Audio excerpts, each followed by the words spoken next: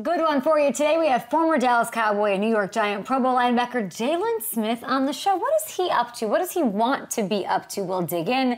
Plus, joining us, the star of Animal Control, we got to get into that, and Crime Scene Kitchen, the hilarious Joel McHale, and Super Seahawks fan who wants the Supersonics back. Well, dig in.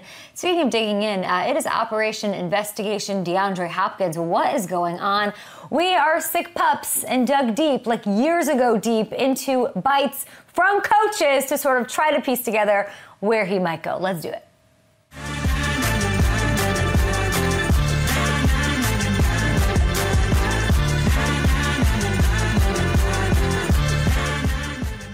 All right, welcome to the show. Joel McHale on. Love that. He loves Russell Wilson. Curious his thoughts on him in his second year with the Broncos. We'll get his thoughts on the Seahawks. Can they take the NFC West?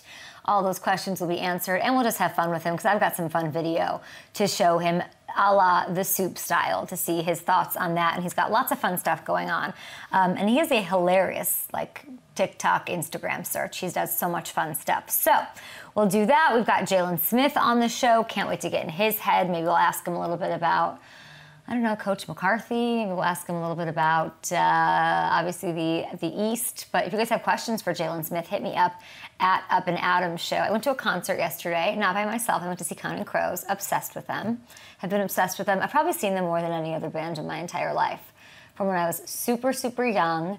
And it was a bit of like a time capsule moment. I hadn't seen them in about 12 years. But it was at the Troubadour, which has got to be my favorite place I've been since moving to Los Angeles. And I've been to some good concert venues and obviously beautiful things outside and hikes and so on. But Troubadour was like, oh, I like LA right now. I'm interested in this energy. So thank you to SiriusXM for getting me hooked up to go to that. We got a lot to talk about. So I guess we should get into it because while I was going to a concert, Hamilton was being an absolute idiot. And digging in. And, when Hamilton gets excited about something, he just keeps digging and digging and digging. And that brings us to DeAndre Hopkins because it's been a bit now. It's been a week since he was officially released. And I feel like the only news we've gotten lately is teams coming out and saying, we aren't interested. We like who we have. So there's a lot flying around right now. We're going to sort it out, you and me, right now, and figure out who is in the race for the three-time All-Pro. It is time for Investigation DeAndre. Yeah. Well, that's a little terrifying. I don't know how serious this is.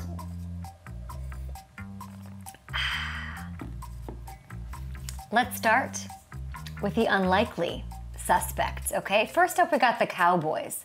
Here's the deal. Both Jerry and Stephen Jones came out yesterday and said Dallas is unlikely to pursue DeAndre, bringing up how happy they are to have their Archer 1,000-yard guy in Brandon Cooks. Okay, that's what they said. Next, the Jaguars. All right. Now, I didn't really see it as a likely destination, but still, Doug Peterson figured he had to talk about it. He confirmed it. He's probably asked about it.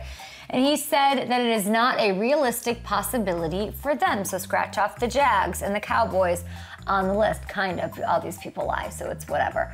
The Bills, they've considered and been considered one of the strongest contenders to land DeAndre. It makes the most sense. They got to win the Super Bowl. And it did take Brandon Breen's comments to Pat McAfee. It took me in the direction of that there's a bit of a beacon of hope, okay? Can we see that tweet again? I didn't see it. I need to see that. DeAndre's heck of a talent. It would definitely have to fit with how we would structure the salary and all that. Never rule it out. So this is being to McAfee. Never rule it out, but he'll probably command a decent contract. It does kind of sort of make me feel like it's not happening because the tea leaves are just the numbers. Buffalo's really tight with their cap space situation right now, so I'm going to sort of curb them a little bit, though the door is always open. Then there's the Jets. No, we love our current group. I know there was some stuff with Odell, but other than that, we love our group. It's very cute.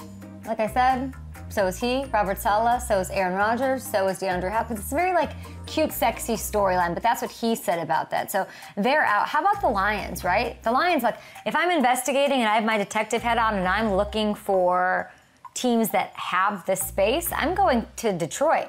They have $24 million. They're going to be without Jameson Williams for a while.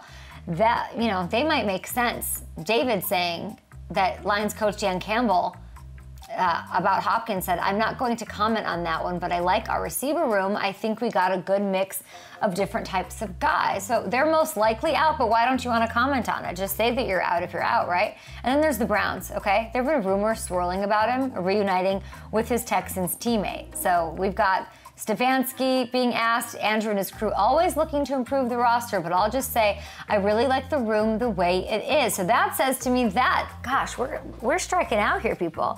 That says to me it is probably not happening. So then you got the Cowboys, you got the Jets, you got the Bills, the Browns, the Lions, the Jags, 6 teams. These are strong teams that were thought to be, maybe not the Jags, but the rest of them, like, let's make a move. These guys can swing and get nuke, and they all seem to be out of the race. So now, let's take a quick look at the squads who have been very tight-lipped, very quiet when talked about adding the star wide receiver, okay? So those are the teams that sort of came out and said, we're good, we're good, we're good. And then you have teams like the Giants. Dable said, anytime there's anyone out there who can help the team, Joe Shane and his staff will look into it, okay? And that's intriguing. And what's intriguing is what he didn't say. There was no, I love our receiver room, like we heard from Dan Campbell or Kevin Stefanski, okay? New York would have to do some serious cap gymnastics to make this work, but they seem to be at least entertaining it. Let's move on to the Dolphins here. I would say this is less likely, but like I discussed yesterday with one Dalvin Cook, they do have space available, and Mike McDaniel did make it clear they're going to do something with that cap room. So pairing Hopkins and Tyreek, that'd be pretty legit. That would be scary. So there's an unknown that's not totally closing the door. Then you have the Titans. So they're in desperate need of a number 1 target after trading A.J. Brown last year.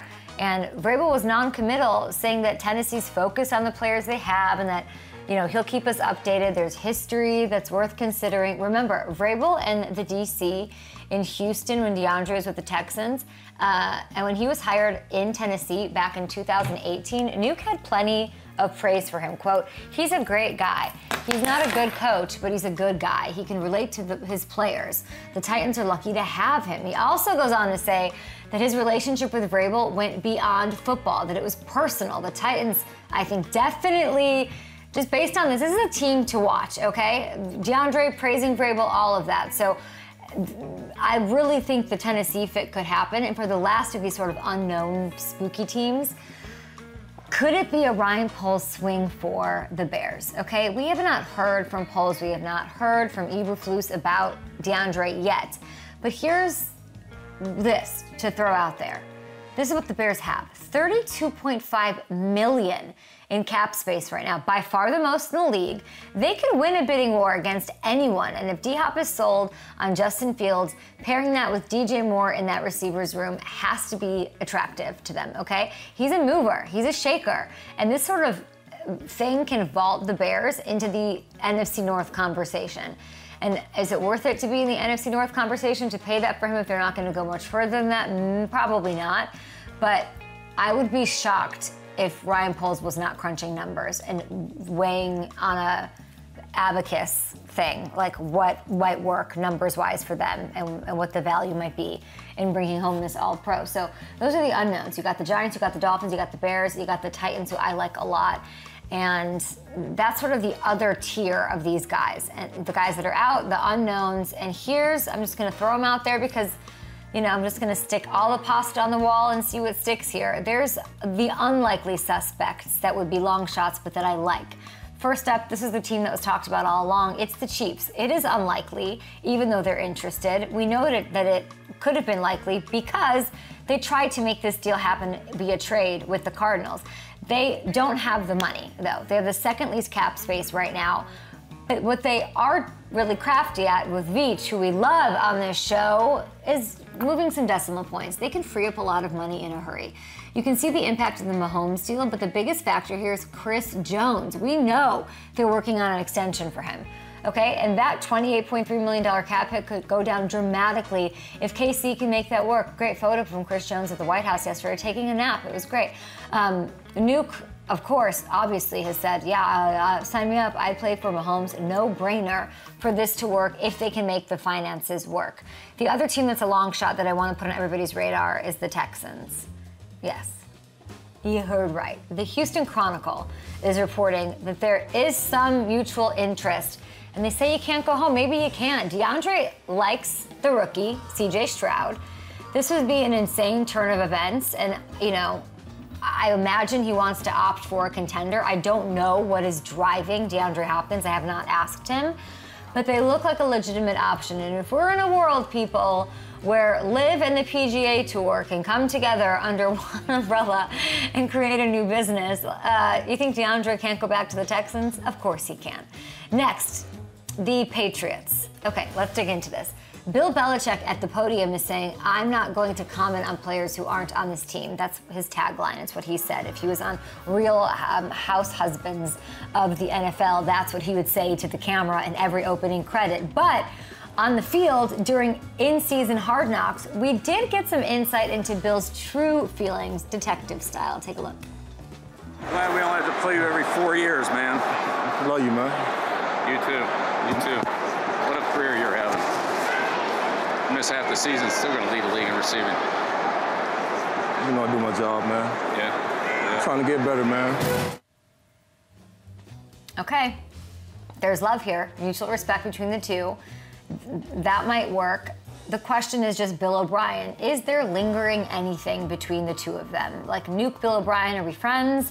Do we get along? Do we love each other? That's kind of the only obstacle in my mind. Your thoughts, guys. And the last, but definitely not least, sort of outlier, like long shot, but I would love to see it happen. It's a place that's just adding receivers like they're being paid to do it. And it's DaCosta and those Baltimore Ravens, okay? Eric and John have yet to comment at all on DeAndre since his release. That's sort of fishy to me, right? Like, we do know Lamar Jackson asked for the team to acquire him during contract negotiations between the quarterback and the team. And John Harbaugh has made his feelings, you guys, this is good. He's made his feelings about DeAndre very clear, not just recently, but over the past decade. Let's start back in 2013. Leading up to a week 3 meeting with a rookie Hopkins, Harbaugh revealed that the Ravens, quote, loved him heading into that year's draft, but they missed out on him by 5 picks. Remember, they picked 32nd the year after winning the Super Bowl, while Houston snagged Nuke at 27. Okay, then there was 2017. Let's fast forward to John Harbaugh calling DeAndre a star, one of the very best top receivers in the league. And then in 2019, he said, quote, I don't see one hole in his game. High praise from Harbaugh to Hop. So we know Lamar wants Hopkins. We know Harbaugh loves him. He has for a decade. Will Eric DaCosta take the swing and do it? Potentially. It'd be crazy if they did it. What a loaded team. What would that do to them with the AFC shuffle and the hierarchy? They're already pretty high up there. But does it put them at the top of the division? Yeah. And then what does it do for them in the landscape of the AFC? That would be insane if they got DeAndre. So that's a lot of evidence. That was a lot to take in. Very comprehensive. Hamilton did so much work on this. And I'll say this. After looking at all of his evidence, the discovery put in by Hamilton, I got to come to the conclusion that the Chiefs, the Texans, the Pats and Ravens, these are the top dogs, I think, to land DeAndre. I think he's going to one of these 4 teams. And I think I hit like 15 teams there. If I missed any, let me know and tweet me at Up and Adams Show. There we go. Coming up, we've got Jaylon Smith. He was with the Cowboys. He was with the Giants. Where will he go next? Jaylon Smith joining us. Oh, looking like, oh, there we go. We got a smile out of him. Joel McHale, the hilarious Joel McHale joining us as well. Very excited about our first guest, a Pro Bowl linebacker for the Dallas Cowboys, before moving on to Green Bay and most recently in New York, where he helped lead the Giants to the playoffs, a situation nobody saw coming. He was super helpful, and he's not just a stud athlete. This is somebody who's going to give me some business advice, clearly, as a rising entrepreneur. Jaylon Smith, how are you? I'm doing great. How you doing today? I'm so good. Listen, we have so much to talk about. We'll get to the NFL stuff, but You're a busy man. Like, what aren't you doing? You just announced you're opening up a restaurant, right? Called Jinya Ramen. That's in South Bend, of course, Notre Dame boy, alma mater. What inspired you to get into that space? For me, I've always been in love with the Japanese culture and Asian foods and things of that nature. I never wanted to be remembered as just a great football player. So I've learned to understand the value of a great relationship at a young age. So, really getting indoors and always just searching for more. Jinya is a wonderful ramen spot that is the #1 ramen bar in the U.S. We have 55 locations currently, and we're continuing to grow. So being a part of a startup is amazing. It's a great opportunity. It's a great experience, and everyone loves ramen, especially me. I'm from the state of Indiana where it gets cold, so ramen is great when it's cold. Jaylon, what is the perfect ramen order? I walk into Jinya, what am I ordering?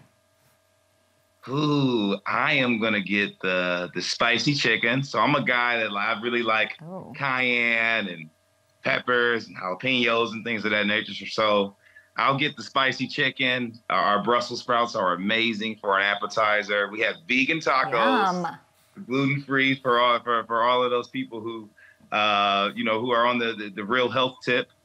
But yeah, we should check it out. You should definitely check it out. We're all across the country in different states, so we're continuing to grow. That's amazing. I mean, congratulations on all the success. Like, not just to have one place is crazy, and then you're franchising these places all over the place. It's very impressive. And you're like, I'm a bad finance gal. Like, I can't balance a checkbook. I don't know anything. But you, Jaylon, you're taking over the world with financial stuff because you've got a lot of investments, a very nice portfolio. One in particular, all the philanthropy that you do. MEI, the Minority Entrepreneurship Institute, which I was reading about it this morning. It's very like Shark Tanky, right? You're trying to find young minority entrepreneurs and match them with investors that can make their dreams happen. It's amazing. Absolutely. For me, it's about impact investing. It's about helping close the economic and educational gap that exists in this world today. There's only 1% of venture dollars getting invested into Black and Brown and Latinx companies. So for me, it's like, how can I help close this gap? And that's kind of like my purpose beyond athletics. So with MEI, we've invested in 13 companies thus far, over $1.4 million and growing. So that's really, like I said, it's my purpose beyond athletics. I'm just trying to grow. I'm trying to be a good steward in this great world that we live. We don't know how much time we have on this earth. So I'm just thankful. But I'm also looking forward to entering my 8th season in the National Football League. So I'm grinding, just finished a workout. I know I look nice right now, but I'm gonna have to make sure I'm nice and clean after this. Well, listen, let's just get right to it then, because you're doing lots of workouts. Your fans are noticing. I'm sure all 32 teams are noticing these workouts you're putting up on Instagram. What do you want to happen? Like, where are you at in your head with your NFL career? The average NFL career is about 3.5 years. So I'm beating the odds. For me, I've been through so much. Even coming into the league, having a devastating, career-threatening injury coming out of Notre Dame, my final game, and was able to bounce back and to have some success in Dallas and it was a great experience last year going to the New York Giants. Like you said, no one thought that we would have a playoff berth and be able to have some success. So to be a part of that, to join the team and have my leadership and my experience and success kind of help a lot of younger guys that were on the team. It was just a beautiful thing. And Coach Brian Dable, Coach of the Year for a reason. He's a hell of a guy. So just thankful to be able to learn and to produce. That's really what I'm about. Whatever team I go to next, just allowing a guy that's going to come in is going to know his role, is going to know the value that I can add from a leadership standpoint, but also from a production. Yeah. I can still play this game at a high level, so I'm grateful. Well, you had a great season with the Giants. You're giving all the credit in the world to Dable. But there's leadership, and that's great, but you did your thing out there. You had over 100 total tackles. When you're talking about your next team, could that team be back with the Giants? Absolutely, absolutely. You know, for me, it's like I'm an expert in what I'm an expert in, and I rely on my agent to do his job. And for me, I've just got to stay ready, control what I can control, and that's really just what I'm about. That's what I like to focus on, what I can control. So the sky's the limit for sure. Yeah. Now, the big news of the offseason, at least the beginning of it, before Lamar signed his deal, was Daniel Jones getting that deal done with the Giants. Tell me, you were there at practices, in games, like as you know, the bullets are flying in action. What did you see from him in the locker room and on the field that makes you feel, or maybe makes Giants fans feel good about him being their guy? You know, prior to Dable coming in, I got to New York the final month of the season, and I was in the sauna with DJ. We call him DJ, but Daniel Jones every single morning, and was just talking a lot about, you know, he would ask a lot of questions just about game, about leadership, about you know, what does success feel like in the National Football League?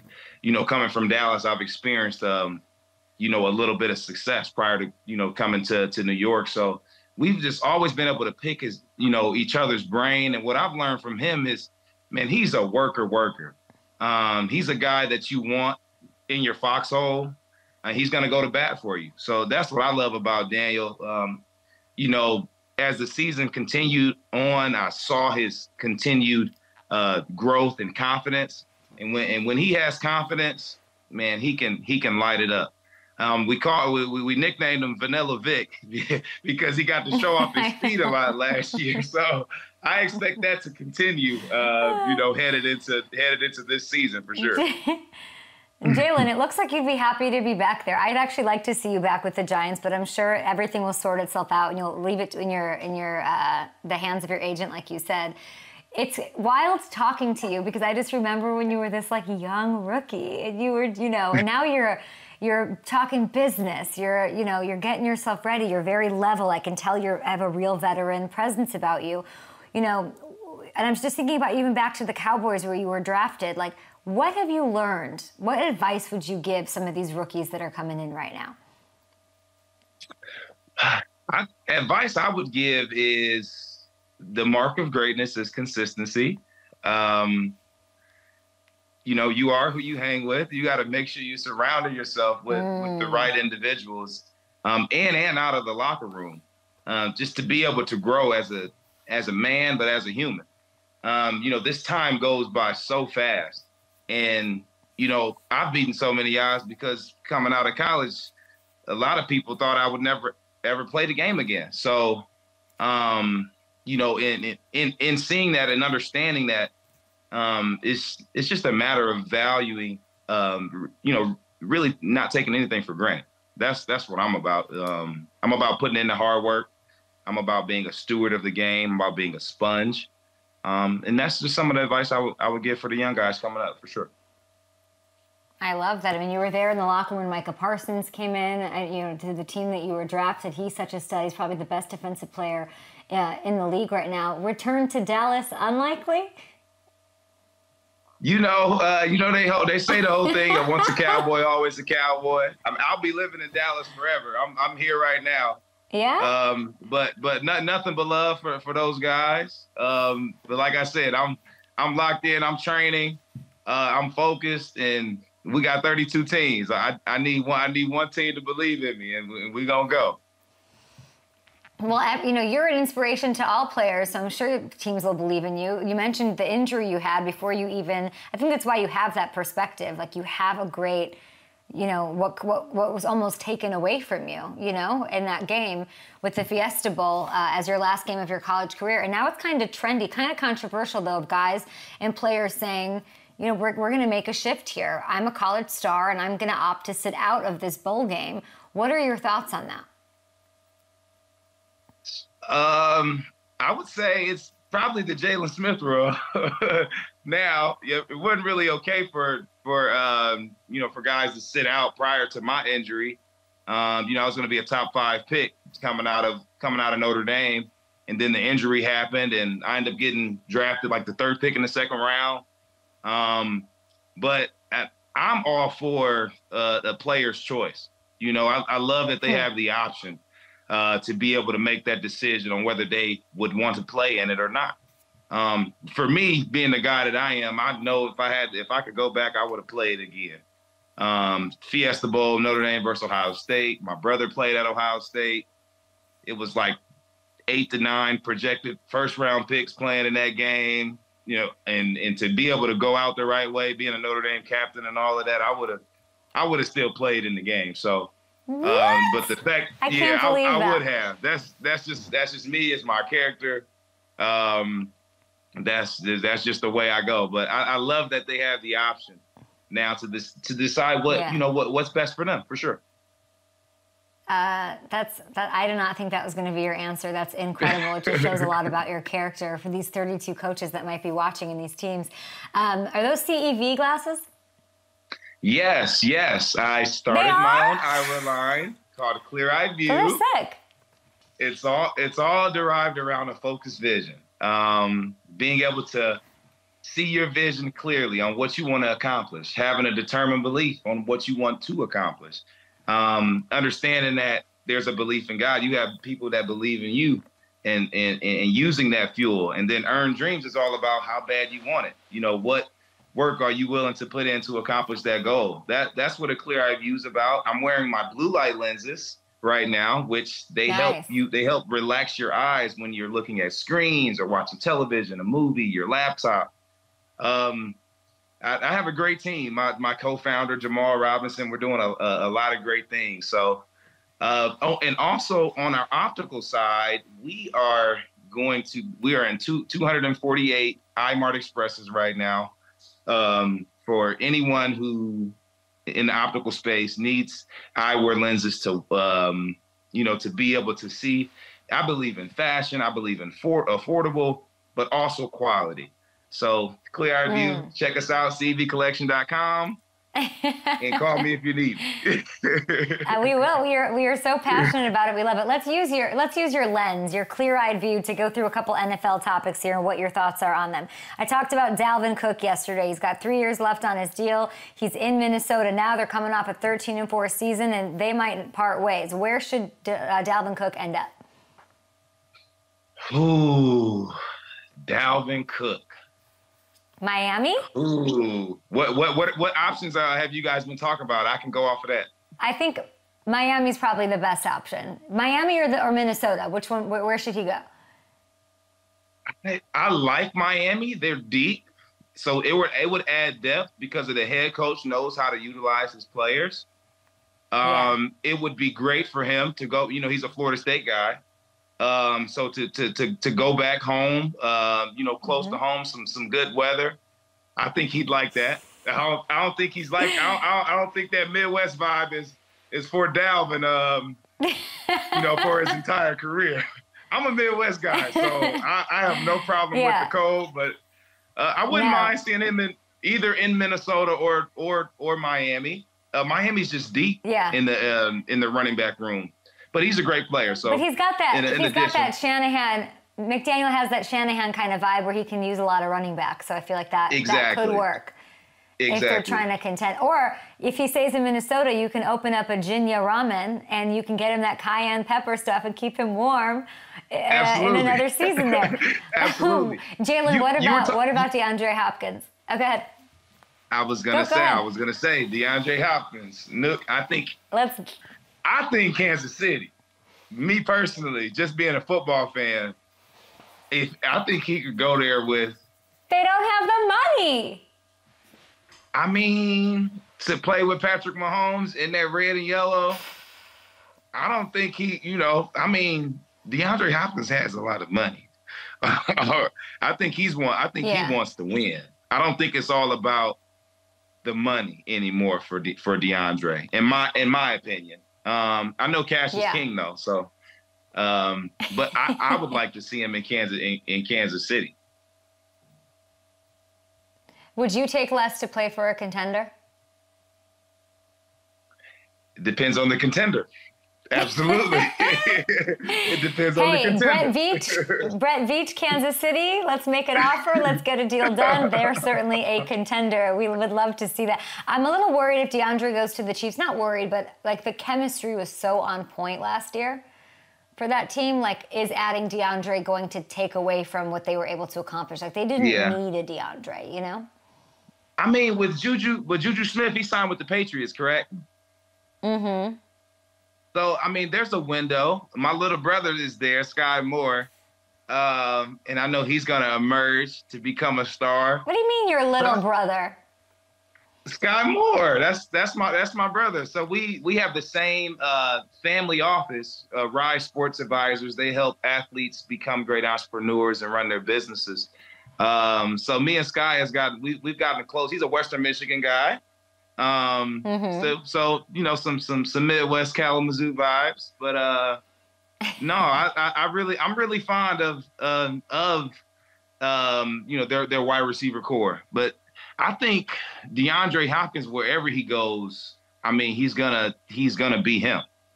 It just comes down to who's gonna bite the bullet. I see a lot of teams and coaches saying that they're good on their wide receiving cores and things of that nature, but we all know what DeAndre Hopkins can do.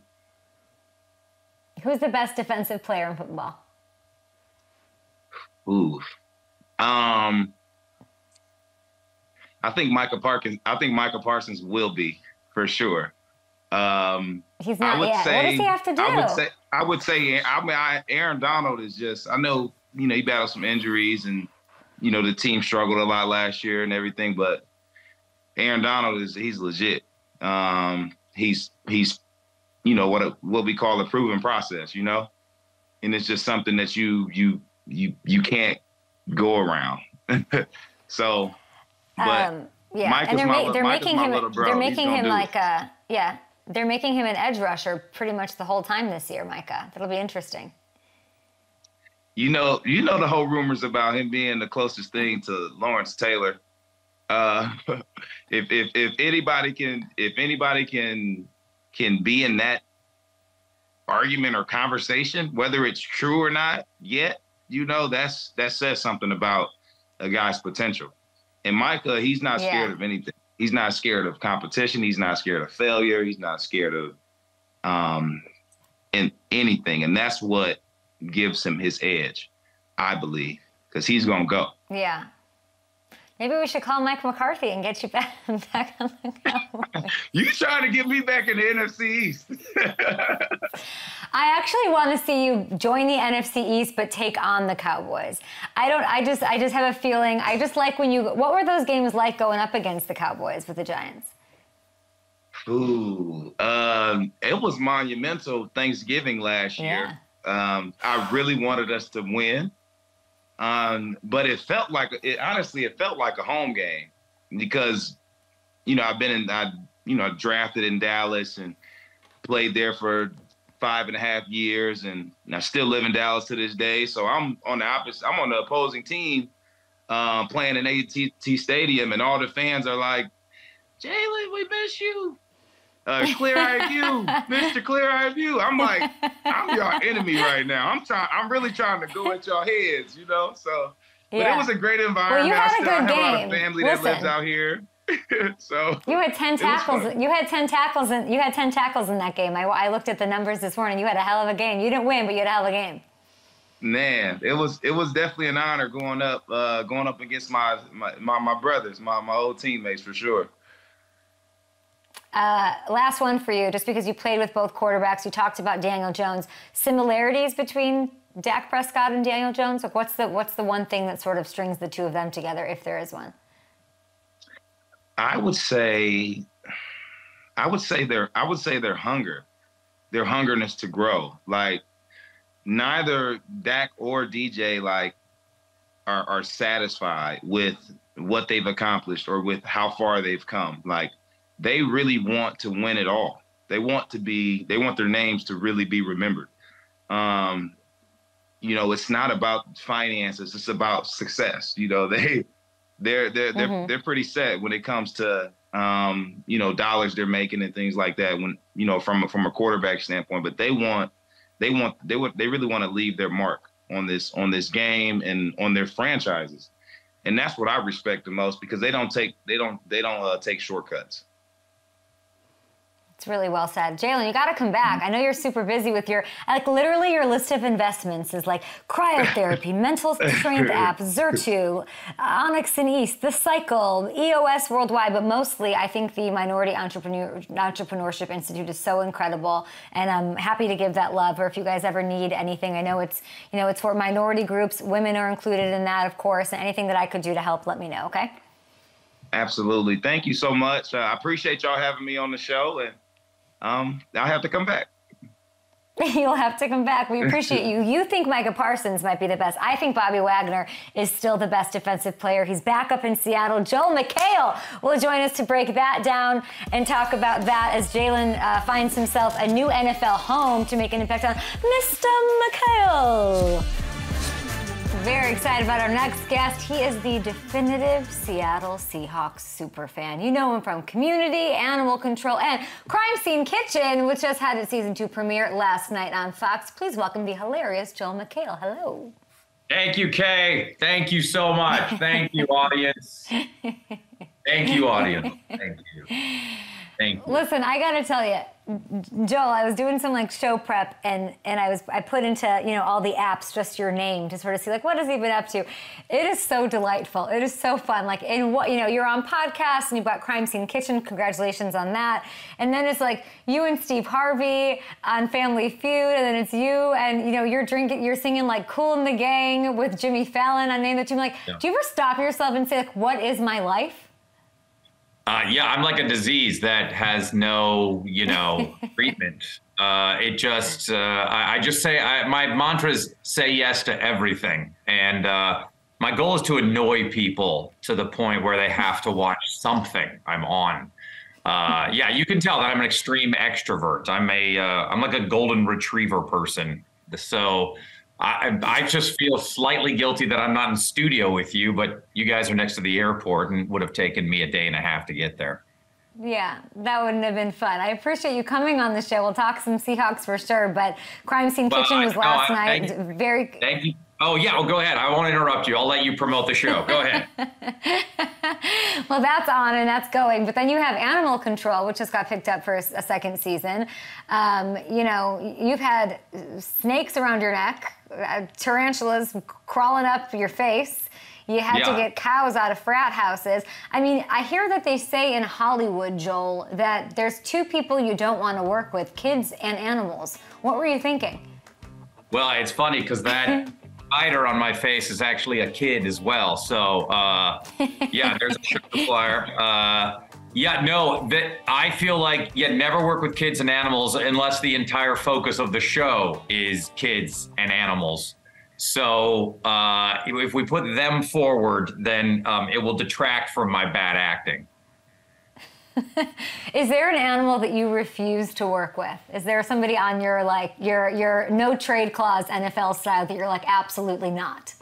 Oh, there's a number of human beings I refuse to work with. Technically are animals. I won't name them here.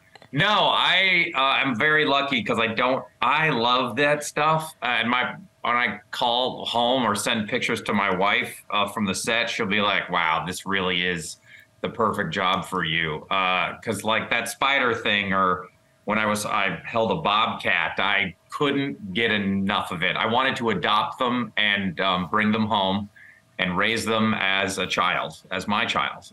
So yeah, there it is again. That tarantula. Yeah, the real name of that tarantula is Gretchen. And she actually goes around to schools all over Vancouver, British Columbia, and kids have been working with her for years. She's very sweet. Now, would you do that, Kay? No. I'm not afraid of spiders, but on my face, I don't think so. I feel like you know what my problem would be? Go ahead. Please. No, I think it would be a great way to kick the show off tomorrow morning. maybe. Yeah, it's usually a shot of tequila will do it. But yeah, we could definitely try a tarantula crawling across my face. I think my issue in shooting a show like that would be I'm the most impatient person. And I imagine it takes a lot of patience, honestly, to work with these animals. Oh, you mean so you would get to set and be like, just make sure the kitties and the dogs are in the right place. Let's go. Get that chinchilla out of here. He's screwing around. No, I didn't move him. I would say, hey Grisham or whatever your name is, like get your shit together. Like we've got lunch in 2 hours. Like let's go. Yeah. That's what I would be like. It's fun to see Kay Adams yelling at a spider. Get your shit together, spider. Listen, I'm not afraid of animals, Joel. Were you impatient Were you impatient with your interior design behind you? That lamp? Were you happy with?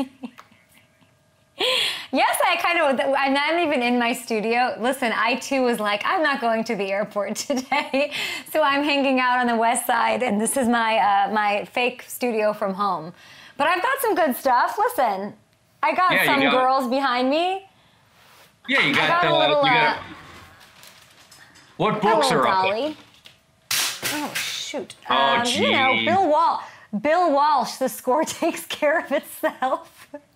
Yeah, the famous photo. A book by Brian Billick. Who knows? I got Dolly, though. You got to love Dolly. That's good. That's a big, yeah. And you ever put that on, like, right as the show starts, as the theme? Yeah, I put this on with my tarantula, and it all just really works out. It's why I got so many Emmy nominations this year. Listen. So that is in your home. That is a corner of your home studio. It's like an extra room between my garage and my actual house. So if I showed you what was on the other side of what I'm staring at right now is boxes and all sorts of a hodgepodge, if you will, a potpourri of random stuff that I won't put in my house. See, that's where your audience can sit on those boxes and cheer you on. Listen, let's talk a little Seahawks. This is how I was going to segue into Seahawks. this. I was going to say, speaking of animals, I'm really scared of that hawk that flies around the stadium. That's what I was going to do. Now that is a transition. Yeah, don't mess with us. We will set a hawk free in the stadium, and he will land on you. If you're not cheering loudly enough, he will land on you. And see, look, the guy who he landed on, not happy. Everybody else thrilled. That's good luck. Okay, talk to me about your Seahawks. What is it like to be a Seahawks backer in 2023? How are you feeling about the team? I love those rookies. I love them. Yeah, I mean, think about last year at this time and how negative all of football was, and they're like, I don't know, Seahawks, I mean, they might win one game, maybe they'll forget their uniforms, I don't know how Gino's gonna be. Do you think he knows where the stadium is? It was the sky was falling, and then all of a sudden it was great, and it was Cinderella story, and it really did the psychology of going into it with everybody saying how bad they thought it would be. And then, it was a brilliant, wonderful season, making the playoffs. Gino was brilliant. Obviously, DK and Lockett really were incredible. And now we got Jackson Smith. And so that weapon right there, I mean, I feel like Gino can just huck the ball up in the air and go take a break. And one of those guys will get it. And then, we got that new cornerback, Witherspoon, and he seems very exciting. And I think we might have. Hey, look at that! They met on my set at draft the day they were drafted. It was very cool. I'm obsessed with them. I'm a big Seahawks backer this year. This is very exciting. Now, what happens next year? Are you going to go to some other team? Is that how it works? I picked the Bengals. And they went to the Super Bowl out of nowhere. And I'm having that vibe about the Seahawks because the NFC West is kind of whatever. And you have Bobby Wagner back, who I am obsessed with. So he's a legend, and they will build statues to him. And I'm very happy he's back. We also have a new center, or there's a center. I think there's a battle for center going on. And if we can, it's the traditional thing to say, which is if we can protect the quarterback, we're going to be fine, and we're going to be just great. And you know, and they, as everyone else says, every single time they go, well, if everyone stays healthy, yeah, of course. Yeah, I am deeply excited. And I don't know, maybe this will bring back the Seattle Supersonics somehow. Tell me about that. You're trying to get them back? Yes, single-handedly. No, I know it's not, you know, there's no expansion on the horizon, but everyone in Seattle's like, come on, let's get blood from a stone. So yeah, it is the thorn in the side of, I think, one of the greatest sports fans city on the planet. Thank you. I'm Joel McHale. What's your pitch, Joel McHale, for them?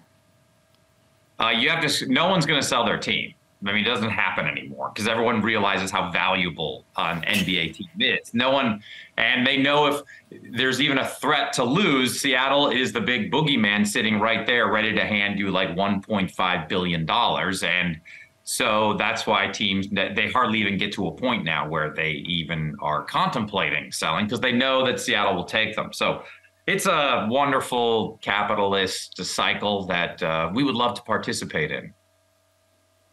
See, Russell Wilson. I liked it, but I feel like you lost the Supersonics and Russell Wilson. But you seem pretty happy about what's going on with your Seahawks. But I know you're close with him. You interviewed him on Kimmel Live and sort of expressed that, you know, him bringing a Super Bowl to Seattle was a better and greater moment for you than the birth of your children. There was obviously a little drama on his way out of Seattle. What's your relationship with Russell Wilson? I know that you know him a little bit. We have texted a bit, and he's one of the nicer people around, and it's always been great to my family. And you know, the way he left was abrupt, and but you know, with that much money on the line, I would put that question to so many people, but.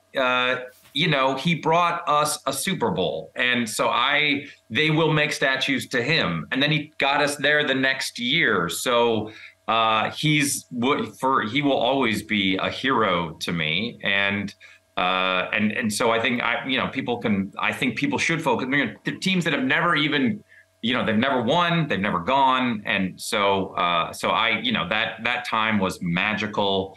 And I think he helped create a culture with the team that, you know, is still around to this day. So I'm, you know, obviously I want the Seahawks to win. And last year when we beat the Broncos in the first game of the season, it was quite dramatic and exciting. And I was like, well, we're good now. That's all we needed to do.